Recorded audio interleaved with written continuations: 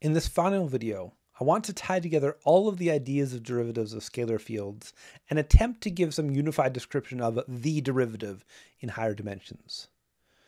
To do this, I'm going to go back to the single variable derivative briefly. If I have a single variable function f, I can take its linear approximation at a point a f of a. F is approximately equal to f of a plus f prime of a times x minus a. The right side here is a linear equation, so its graph is a line. And this graph is just the tangent line, and the slope of the graph, f prime of a, is the derivative as you would expect. I've just written the equation of the line in a slightly new form. And I can also move the f of a over to the left. In this form, I can think of the negative f of a and negative a on the left and the right as shifts of a graph, shifting this from the origin to the point a f of a. Other than these shifts, all that is happening is multiplication by f prime of a. This leads me to a new interpretation of the derivative. Instead of being the slope of the tangent line, the derivative is the multiplicative factor for the best approximation of f as multiplication by a constant, at least up to a shift. Multiplication by a constant is a linear operation, and this makes sense since the approximation is a line, the tangent line. After the shift, the multiplicative factor f prime of a is all I need to know. In this sense, I can say that the derivative, as a multiplicative factor, is the best linear approximation to the function. Now, let me take a two-variable scalar field and its tangent plane. Again, I can think of the tangent plane as the graph of a linear function and make f approximately equal to this linear function at the point ab. The interpretation is the same here. This is the best linear approximation to the function. The tangent plane is just the graph of the best linear approximation to the function. I can do a little bit better here even. For those of you who have some linear algebra, if I take f of ab over to the left, like I did for the single variable case, then I can write this in matrix notation, with the partials in a 1×2 horizontal matrix and the variables, with their shifts, in a vertical 2×1 matrix. Then, up to a shift, this linear approximation is a linear transformation defined by a matrix, as it should be. The matrix M in this equation is the matrix with the partial derivatives. So, the best linear approximation to the function is to give, up to a shift, by the matrix of the partial derivatives.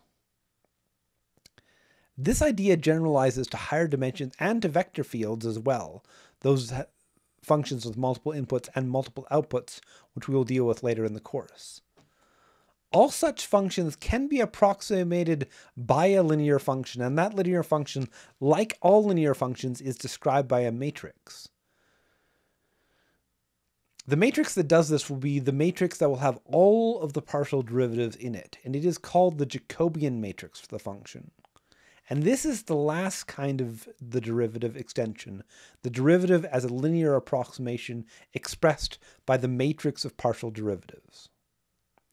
In all of this, if the use of matrices and the matrix action for linear functions is unfamiliar to you, don't fret. I'm not going to ask you to calculate with any matrices. You can just stick to the tangent plane calculations, which don't need the matrix language. I'm just including this language for those who do have linear algebra, since it is the natural language for linear transformations. The key idea is that in any dimension, the derivative can be holistically thought of as the best linear approximation to the function at a point, expressed as a matrix full of partial derivatives. So let me recap the ideas of the derivative I've introduced in these last 2 weeks. I started with a single variable ideas, with slopes of tangent lines and rates of change. The first generalizations to scalar fields were partial derivatives, the rate of change in one of the variables, each one separately. Then I put them together into a vector to get the gradient, which was a vector that pointed in the direction of greatest change. With the gradient, I could define directional derivatives, which allowed me to consider the rate of change in any local direction from a point in the domain. Trying to generalize the idea of a tangent line, I defined tangent planes or hyperplanes and their normals. And I didn't really develop the idea much past. I didn't do the equations for the higher versions of this, but it does extend to tangent hyperplanes in higher dimensions, and all of these are likewise defined by normals. Finally, in this video, I got to the idea that the derivative is the best linear approximation of the function, and that linear approximation, at least up to a shift, is described by the matrix of partial derivatives, which I called the Jacobian matrix. What does this all mean? Well, at the end here, I want to argue that the derivative as linear approximation is the most useful and complete generalization of the derivatives. Slopes of tangent lines and rates of change were hard to generalize directly. Partials are, well, partial. They only capture individual pieces of the change. The gradient puts them together, but it is only one piece of the puzzle, pointing only in one particular direction. The directional derivatives were more flexible with infinitely many directions, but each of them individually was still only one piece. Tangent planes were great geometrically and to generalize tangent lines, but they were a bit hard to interpret.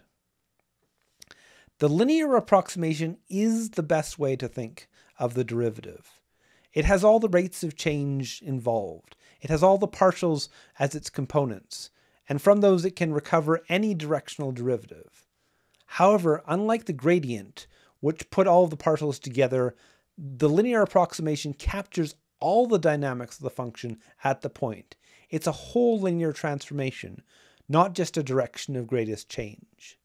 The graph of this linear transformation is the tangent plane, which gives the tangent plane a functional interpretation as well. That's my takeaway from this section. The best way to generalize the derivative is as the best linear approximation to the function. This generalization also pays dividends in all the future directions of calculus. If derivatives are to extend from here to vector fields as well, or even to more exotic branches of mathematics, the derivative as linear approximation is the version that extends clearly and completely. From this point on, you should simply think of the derivatives as linear approximations, with all the other pieces of them just aspects of that concept.